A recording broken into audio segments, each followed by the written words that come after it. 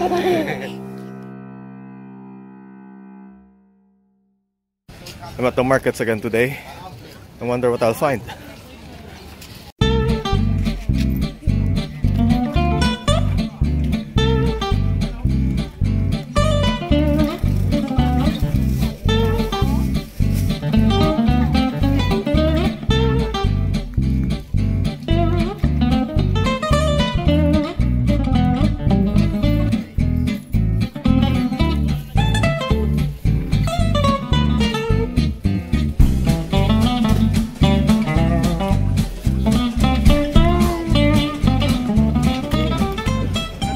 It's a busy day today.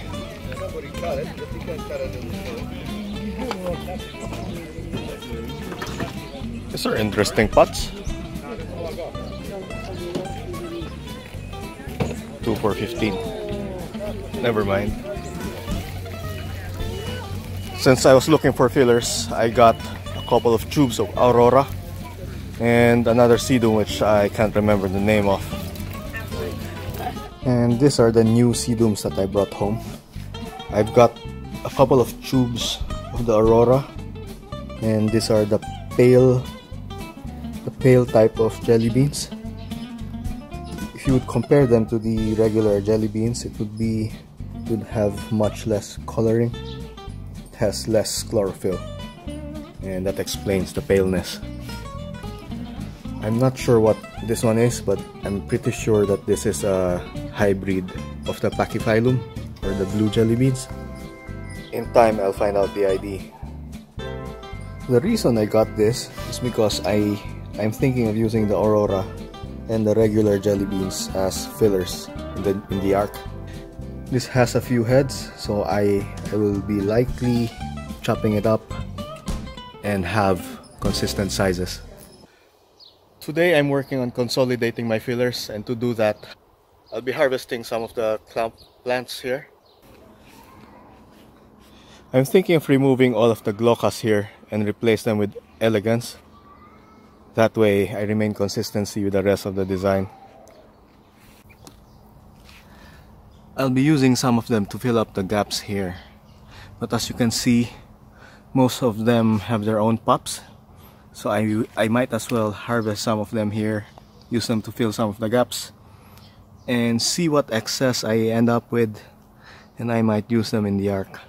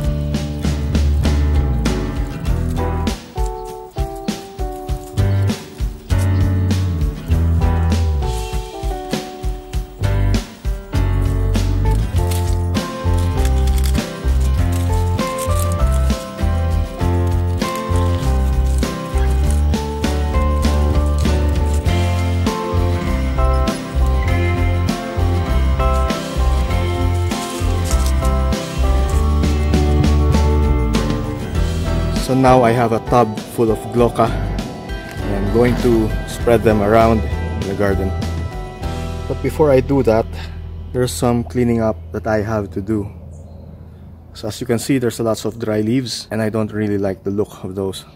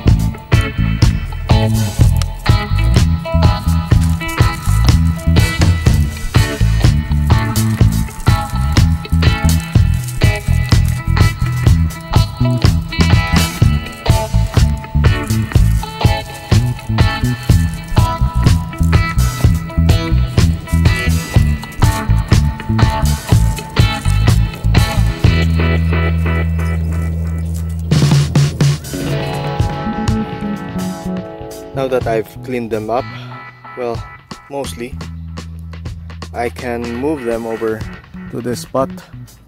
I'm going to use them to fill up the gaps. And most of the plants here already have lots of pops, so I think it would be a really easy task to do. I could even choose to pluck the pops from them and use them to fill up the gaps that won't be covered by these ones.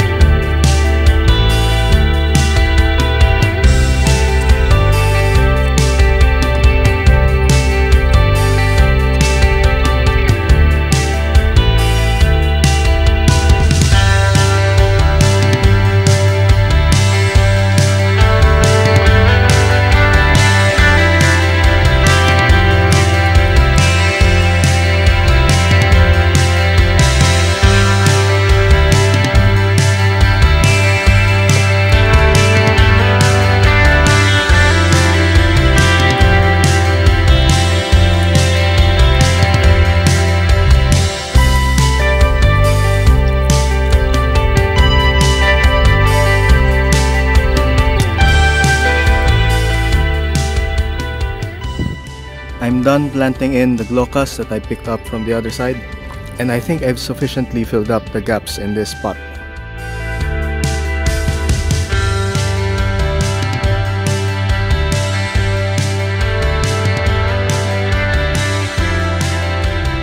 There are still some small gaps around, but that's easily fixed if I harvest the pops on the clumps here and just spread them around.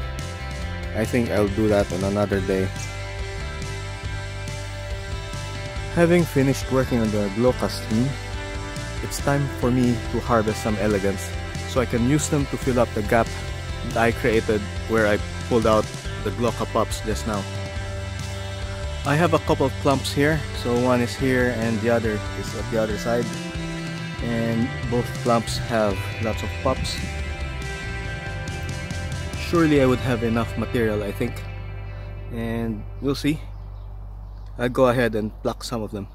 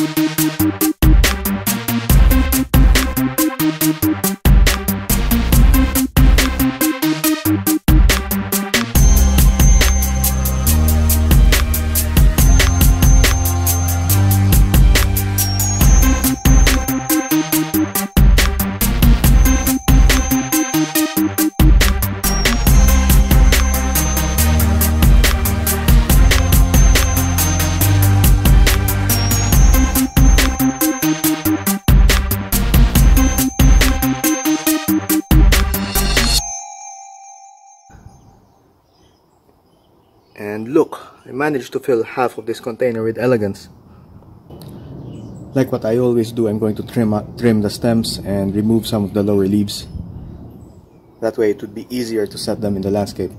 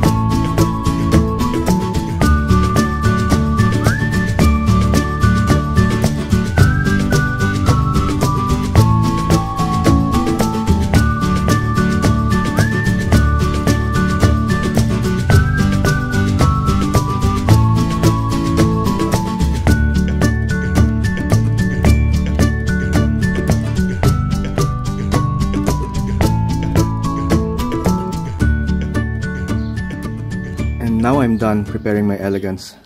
As you can see in this tub, I have 3 piles. This pile contains the cuttings, the rosette heads. This pile are all of the leaves that I removed from the stem. And these are the stems that have roots, and I think I could still grow pops off of them. This is going to be one hell of a propagation. Having done all of my elegans, I think I can now plant them in. The last time I watered was yesterday, but I've been checking the soil and it doesn't seem to be too wet. So it's just right, just a bit moist. I think it would be safe to plant them in now. I just have to make sure that I don't water them anytime soon. I would need to give them at least a day before I give them any soaking.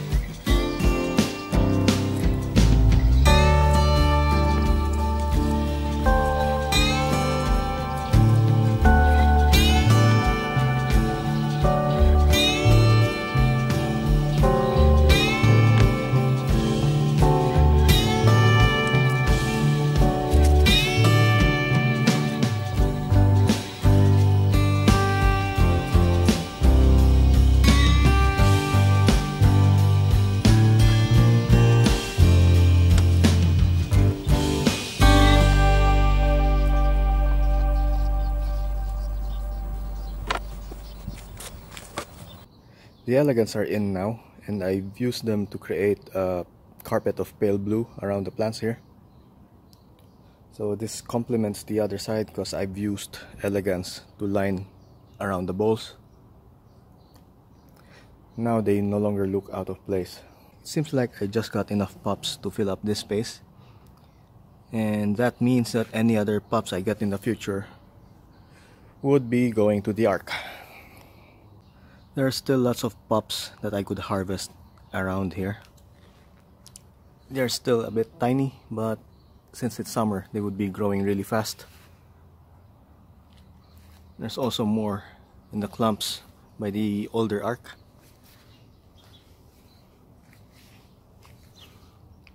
So once they grow a bit bigger and push out, I'll be able to harvest them.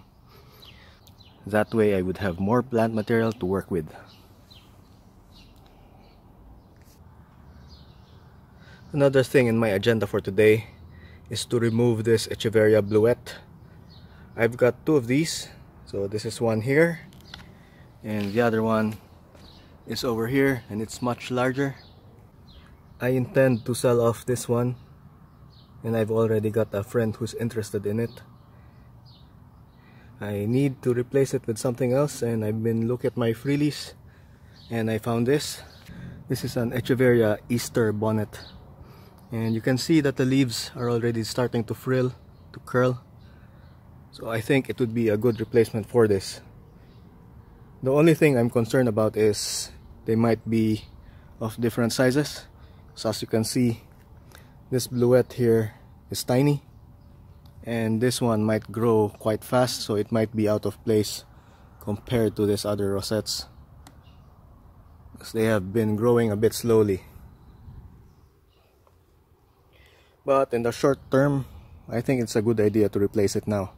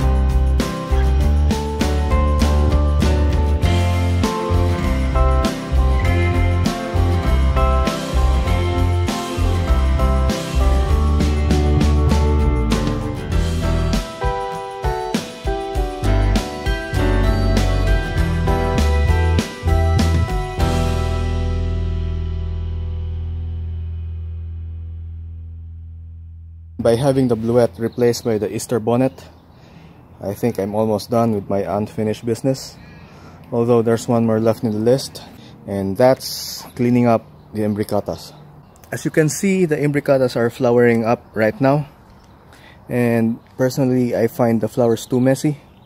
And since I have a lot of imbricatas lining up the landscape, it looks chaotic, man. So what I'm going to do is to chop off the flower stalks on the imbricata. That way things would be looking more orderly again.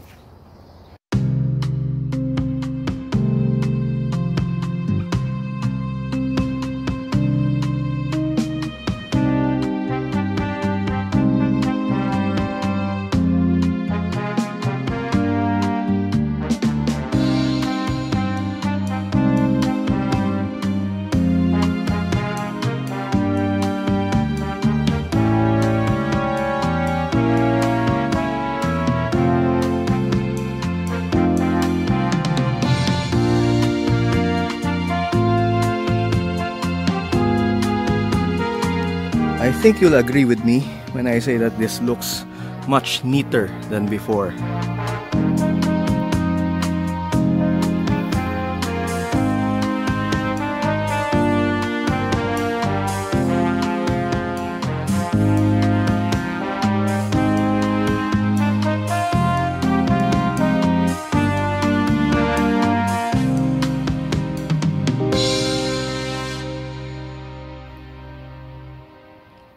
And these are all the flower stalks that I got from all of those imbricata.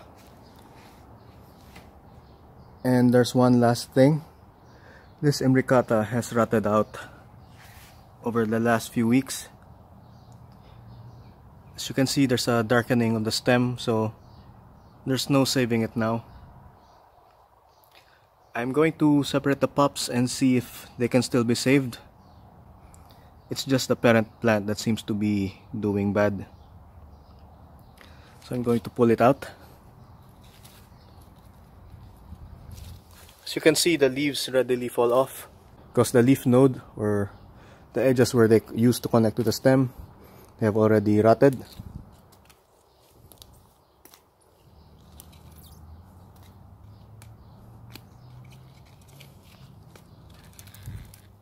So there's not much connecting them anymore. With most of the leaves out of the way, it would be easier for me to pull it out. Boy, this is such a huge stem.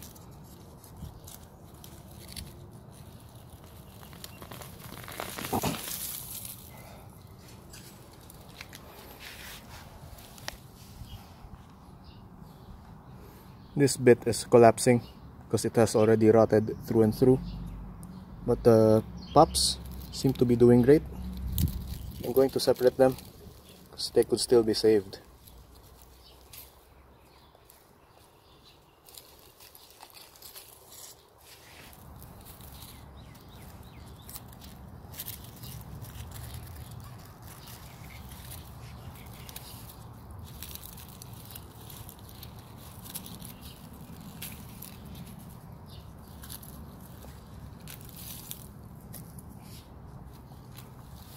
What I find funny though is that although one side of the stem has already rotten, the other side, where it's still green and healthy, you could see lots of offsets growing. I wonder if I should just, maybe let it be, see if they still grow. So I wouldn't want to waste those.